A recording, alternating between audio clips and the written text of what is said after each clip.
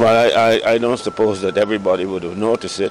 It was not foremost in my thinking at the time at all that the color of one's skin should not interfere with performance or general behavior.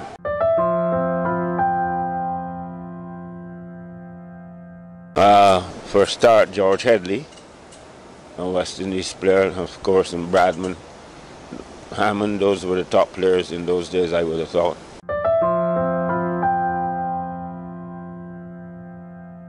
Of course, and in several ways, in fact, he was not the first black captain. I think Headley would have been the first black captain. He was the one who captained West Indies back in 1948.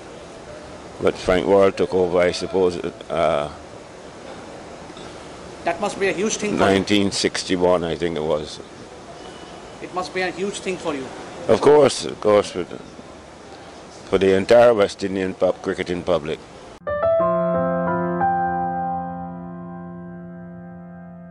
The controversial run-out, I will deal with that first. I thought that the decision was a very bad one, but in the game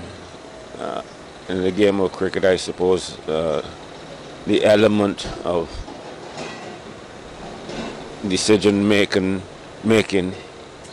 would not always depend on the right result, and therefore whenever an umpire gives you out, I think he feels that you are definitely out, and I don't think there's any dishonesty attached to it.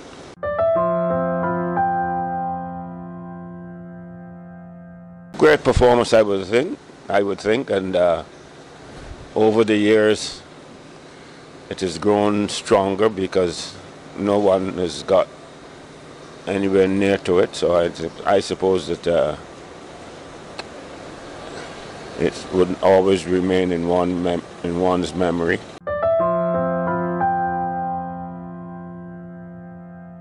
I suppose so. I suppose when one is fit,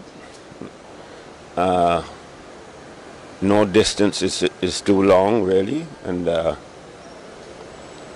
I would have thought that without the problems with pulling muscles and so on would have interfered with